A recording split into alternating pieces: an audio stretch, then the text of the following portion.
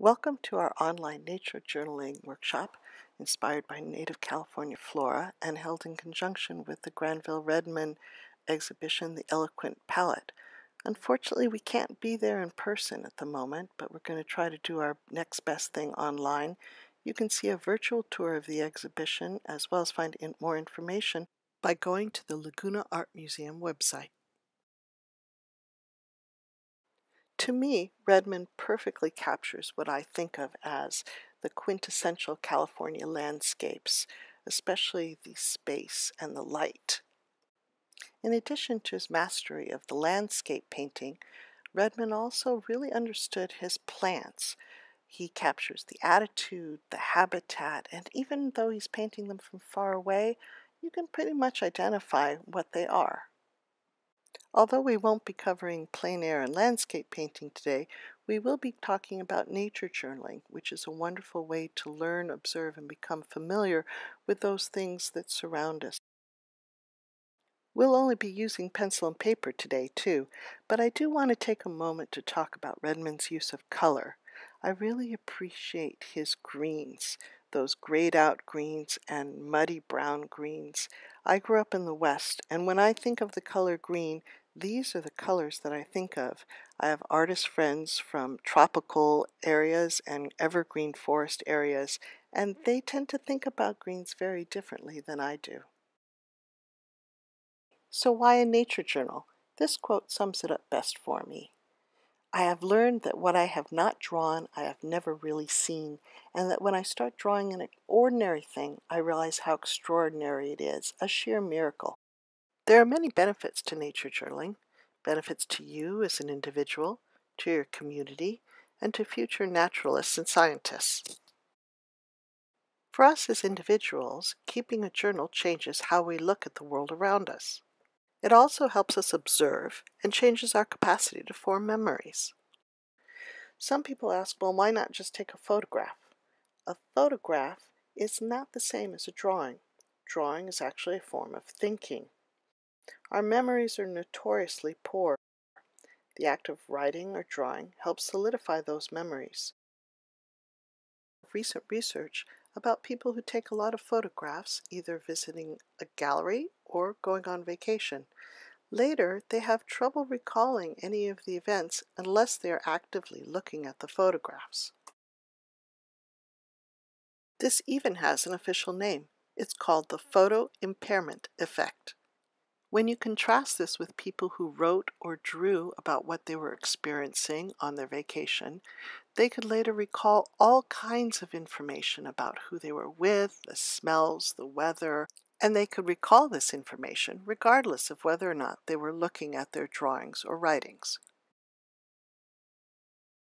Surprisingly, we know very little about the majority of species who share our planet. People assume the only new species to be discovered are in a rainforest and exotic uninhabited places. What we do not realize is how many species are waiting to be discovered in our own backyards. California, for example, is one of the most biologically diverse places on Earth, with many plants, fish, birds, insects, reptiles, and mammals that are found nowhere else. It's also one of the most populous states in the United States, and so is recognized, along with the rainforests, as one of 34 global biodiversity hotspots. Lastly, I want to point out the example of Dr. Gilbert White from Selborne, England. Dr. White never traveled more than 90 miles away from his home. In 1768, he started a journal, The Natural History and Antiquities of Selborne, which he later published, and which is still in print and read to this day. It's a delightful journal. He talks about Timothy the tortoise, who he inherited from his aunt, and when Timothy hibernates and what he eats during the day. He also talks about the arrival of the London haze that enables scientists to go back and figure out the air pollution that was arriving with the industrialization of London. And he also, on June 3rd, 1769, records the transit of Venus, along with what I consider to be poetry. He writes, "Saw the planet Venus enter the disk of the sun. Just as the sun was setting, the spot was visible to the naked eye. Nightingale sings, wood owl hoots, fern owl chatters." Because we know his exact location, astronomers today are able to enter his observations into their calculations. There are as many different types of journals as there are people to put things in them. However, you really only need a piece of paper and a pencil. So let's get started by talking about a few different types of journals. A journal is not about creating a beautiful work of art, although don't get me wrong, there are lots of artists I know whose journals are beautiful works of art. A journal is a way of observing and thinking about things. A sketchbook or a scrapbook is a very common form of journal and a great way to construct a narrative. Here are some historical examples. The first one is Rafinesque's drawing of tortoises that he observed along the Ohio River in 1818. And then here are plants found in New Holland from Dampierre's voyage in 1703. These were probably done by his clerk, James Brand. And here are some observational sketches from one of my sketchbooks. If you've ever wandered by a prickly pear cactus and seen those white webs, this is the insect that lives inside, cochineal. Cochineal has been used for centuries to make a beautiful red dye. Another great way to journal is with diagrams and stick figures. The most basic line drawing can convey a wealth of information. A simple line can illustrate the flight pattern of a bird, the edge of a leaf, or tracks left in the mud. It can also illustrate, as you see here, the arrangements of flowers on a stem for different types of plants, called inflorescences. Mention the word list, and many people think about bird watchers.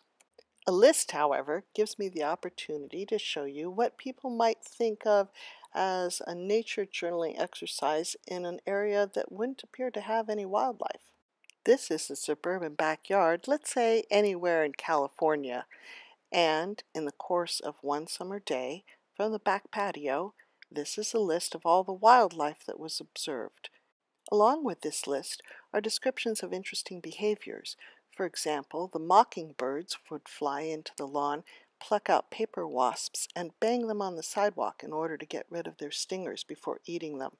They were also chasing the squirrels who were running along the fence, plucking hairs out of their tails as they went. Collecting raw data to test a hypothesis is not just for scientists. The key to good data collection is to have a predetermined format and then meticulously follow through with collecting the information. This frequently takes a digital format. You may have heard of a BioBlitz, where a group of people gather to record all the species they can find in one day in one given area. There are also a wealth of apps, such as iNaturalist, that can be used on a smartphone or a website to gather information and identify species, either as an individual or a group. Nature journaling does not have to be just pencil and paper either. I know one artist who recorded the sound of leaves in the forest for each place that she collected her specimens to paint, and another who recorded a brook outside his studio for 1 minute each day over the course of an entire year. There are some helpful things to include in addition to your subject. In addition to the date, please always record your location. It's easier now than ever to record your exact whereabouts when you make your observations. You can use a GPS coordinate, a hand-drawn map, a pin drop, whatever is easiest for you to use to record your place on the planet. An additional written description of your site location will help you, scientists, and future generations see how that particular location has changed over time. If we were able to be in person at the museum, this is where we would be located. It's always useful to include a sense of scale. Include a measurement, a description, or another object. One botanist I work with put his pocket knife in each photograph he took in the field as a size reference. There are field guides which include scaled drawings of a penny next to each flower. There are all kinds of other things to include. Comparisons are a great way to remember details you might not have time to record in depth. Jot down any questions you may have. I wonder why is important to include, and you can follow up later to research the answers. These are just suggestions. You should include the information that's most important to you.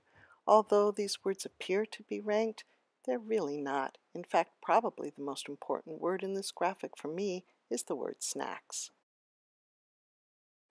I'd like to talk a little bit about some drawing techniques and tips, and then just barely scratch the surface of what we're looking to observe in plants as we draw them.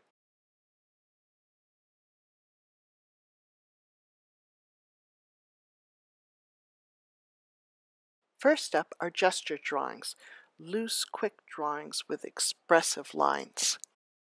A gesture drawing can be lovely to look at in its own right, can be used as a warm-up exercise, or can be used to map out proportions and composition as an underdrawing for a more detailed drawing that will come later. One method is to not look down and draw. Put your pencil down on the paper and then make a continuous line quickly in order to capture your subject.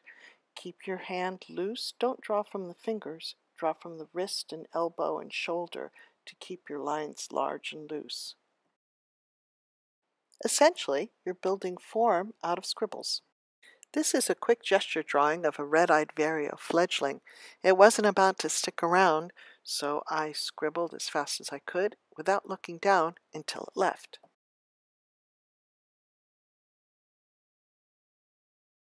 Gesture drawings can be done in all kinds of media.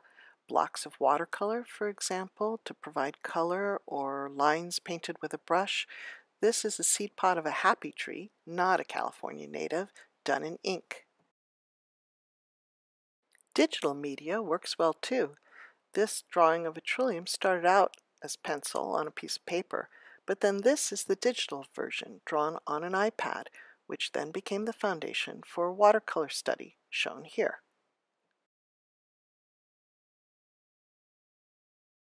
Gesture drawings are frequently employed for subjects that move around a lot too.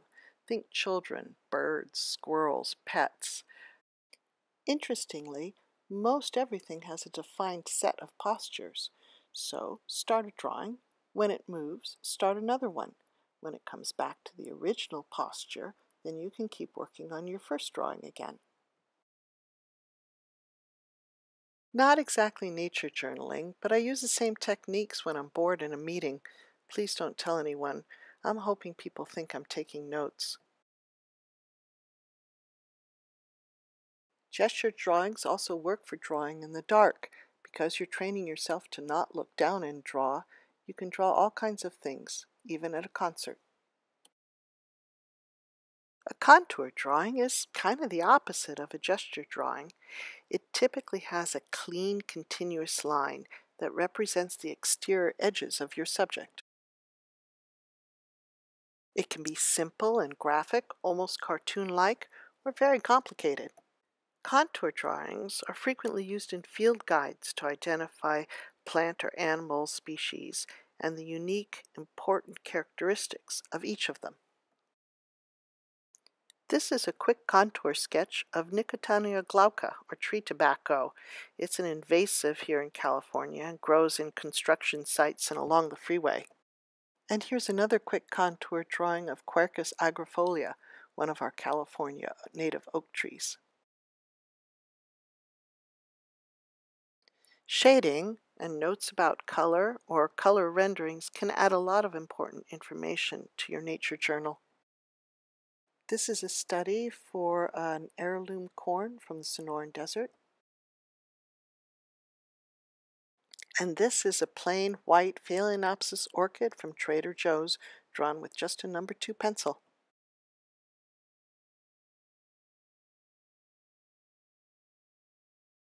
I'm asked the most questions by far about putting plants in perspective. Let's talk a little bit about some of the information we're looking for in leaves, and then about how to put them in perspective. We can start with a large fig leaf, which has a very distinctive shape, the shape of the palm of a hand. This is called palmate. Now, before we go too much further, you should understand that botanists have a name for everything. One of my favorite quotes is from a physicist, Enrico Fermi, who said, "If I knew the name of all these particles, I would be a botanist." Here is a great chart from Wikimedia Commons of various leaf shapes. This is available for you to download on the Laguna Art Museum website. And here's another diagram of some leaf margins or edges. This is also available for the same download. It makes a great scavenger hunt to go running around and looking for different leaf edges and shapes. Okay, let's go back to our fig leaf. Now you can see there's a great big difference between the front of the leaf and the back.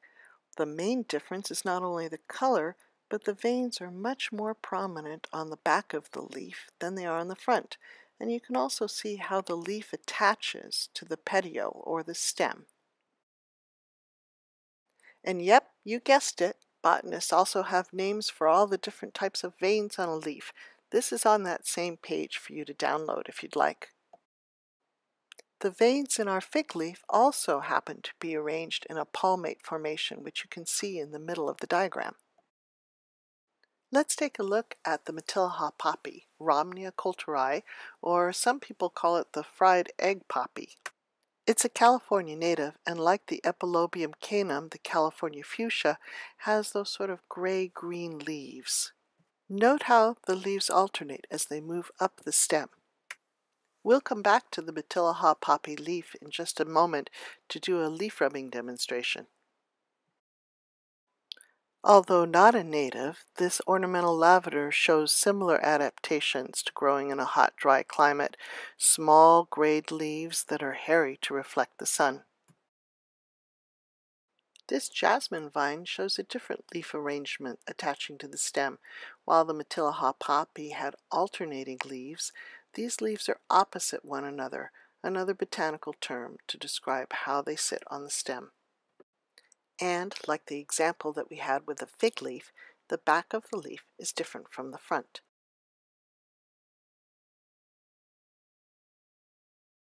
Many in the grass family have a different characteristic in their leaf. The veins, instead of branching out from the midrib, are parallel to the edge. The grass family is huge and includes rice, corn, ginger, and orchids. Another typical characteristic of the grass family is that the leaves encircle the stem like a sheath or like they're wearing a shawl. This orchid is an epidendrum. Some leaves can get very complicated.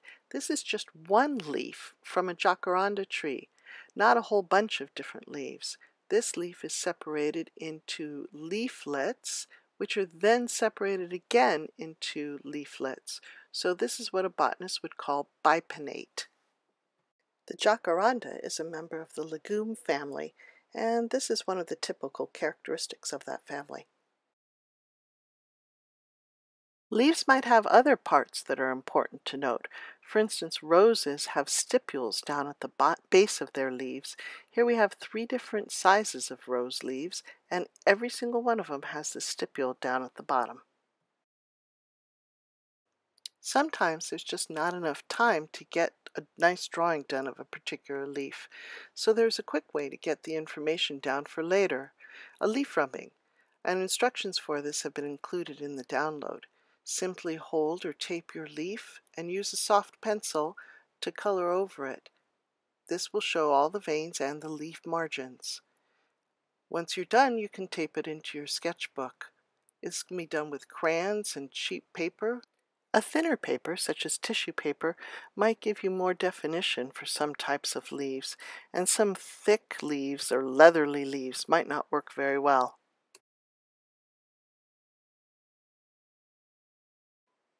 Here is a leaf rubbing I did when I was working on the painting for the Castanospermum australiae that's shown with the advertisement for this talk on the Laguna Art Museum website. You can see that not only is there the leaf rubbing there, but I also taped a couple of the leaves into the sketchbook. If you cover a leaf entirely with clear packing tape, it holds its shape and color quite nicely for some time. Drawing a flat leaf is one thing, but what about putting a leaf into perspective? A very common mistake is to have the midrib, that central vein of the leaf, not match up as it folds over in three-dimensional space. The secret to drawing leaves in perspective lies in finding the midrib. Draw the midrib first. Draw the outside right edge and then the outside left edge. Pretend your leaf is transparent. Draw a continuous line for the right and left edges, even where the line is hidden from your view. Then draw the top surface edge from the outside edge to the curve on the midrib. Always be sure to draw the top surface as a curve, not straight across. Organic forms usually do not have ruler straight edges. Erase the extra lines that are hidden by the part of the leaf that is in front. Depending on which lines you erase, you can make the leaf come forward towards you or go back. Then you can shade it appropriately to make the leaf come forward or go back. The measurements of your folded leaf are the same as for a flat leaf. The width at the widest point of the leaf will be the same as a flat leaf, and the length of each of the folded portions of the leaf added together should equal the length of the flat leaf. An instructional sheet showing these same steps has been included on the website for download. It's easiest to draw serrated or scallop edges on a leaf if you draw the outside edge as a continuous line first, then go back in and add the points or the scallops. This makes it easier to make sure that they're all facing in the right direction. All of these tips work for flower petals too, but let's take a brief look at flowers themselves. Going back to our Matilha poppy, here we have a stem that shows the flower, a bud, and a seed capsule, all on one stem. Looking down into the flower, we can see that this is a complete flower. In other words, it has both the male and female parts in the same flower.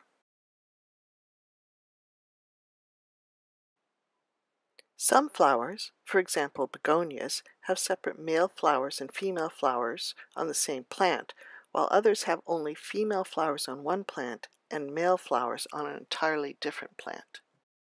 Here is an older flower with some of the petals that have fallen off, so it's a dissection for us. You can more clearly see the stamen and the pistil, as well as where the stamens have started to fall off. Take note of how the reproductive parts are arranged in the center of the flower. How a plant gets pollinated is going to determine a lot about what its reproductive structures look like. A wind-pollinated plant, for example, is going to look a lot different than our Matilha poppy, which is pollinated by bees. The same way it's important to make sure how the midrib connects all the way through a leaf, it's important to make sure how a stem connects all the way up through to the middle of a flower. Even if the petals are hiding that connection, the viewer will be able to sense something is off if it doesn't really go all the way through. Plant seeds and fruits are wonderful geometric structures to draw, and our Matilha poppy is no exception. Take note of a flower symmetry. Our native Mimulus guttatus, or seep monkey flower, can only be divided in one place, so that one half mirrors the other. This is called bilateral symmetry. A flower with radial symmetry, like for example our Sisyrinchium bellum or blue-eyed grass, has parts that radiate out from the center, like the spokes of a wheel. They can be divided in half through any axis, and each half will still be a reflection of the other. Flowers become easier to draw if you simplify them into their component geometrical shapes first. Flowers whose petal edges describe a circle, in other words looking straight down on most flowers, are fairly straightforward. You can draw a circle the diameter of the outside edge of the petals, and then make dots or dashed lines where the middle of each of the petals or the tips touch the circle. For flowers with very wide overlapping petals, like our Fremontodendron californicum or California flannel bush, it might be helpful to make additional marks on the circle that will help with the width of the petal as well as the center. A circle that lies back into three-dimensional space becomes an ellipse. Accurately drawing the shape of that ellipse is key to making your flower look realistic in perspective. Many flowers have kind of a cone shape where the outside edges of the petals still form an ellipse across the top in perspective, but the center of the flower drops below the edges of the ellipse. Depending on how deep the cone is, the angle of the flower, you may see more or less of the underside of the petals in front. And then there are those clusters of flowers, or inflorescences. Don't panic. These can be simplified to their component parts and placed easily in their proper perspective, like this drawing of a crown of thorns flower. Remember that the flower facing directly towards you will appear to be a flat circle, while the flowers that begin to turn away from you will have elliptical shapes as they move back into perspective. Start drawing the flowers closest to you. Use bolder, stronger lines for the flowers that are in front, and add more detail. This will start to add volume and form to your flower cluster, and make those flowers in front really come forward towards you. As you start to examine flowers in more detail, there are all kinds of astonishing surprises. For example, in this bougainvillea, the brightly colored petals are not the flowers at all, or even petals. They're modified leaves called bracts. The real flowers are these little white things in the middle, attached to each bract. I would like to leave you with a few ideas of what to journal. You could create a journal of an outdoor place where you spend a lot of time. Or consider creating your own florilegium. A florilegium is a compilation of illustrations of plants and flowers. In the 16th and 17th centuries, wealthy individuals would commission artists to paint the flowers in their gardens as a permanent record of their exotic blooms collected from around the world. A journal can be a florilegium of your garden, a hike, a local park, or a nature preserve. Or it could even document the plants along your bus route, one species throughout the seasons, or one specific local plant community, or invasive species that threaten local natives. Or you could just document one. Over the course of a season or year, pick one natural subject, a tree, let's say, to observe and document during the course of the seasons of the year. You could also make a collection. Many botanical artists, myself included, have embarked on drawing a leaf a day, drawing a different type of leaf and writing observations about it each day for a year. And remember, it can extend way beyond pencil and paper. Mix up the media. Include other things in your journaling. I've seen journals from a plant or an animal's point of view.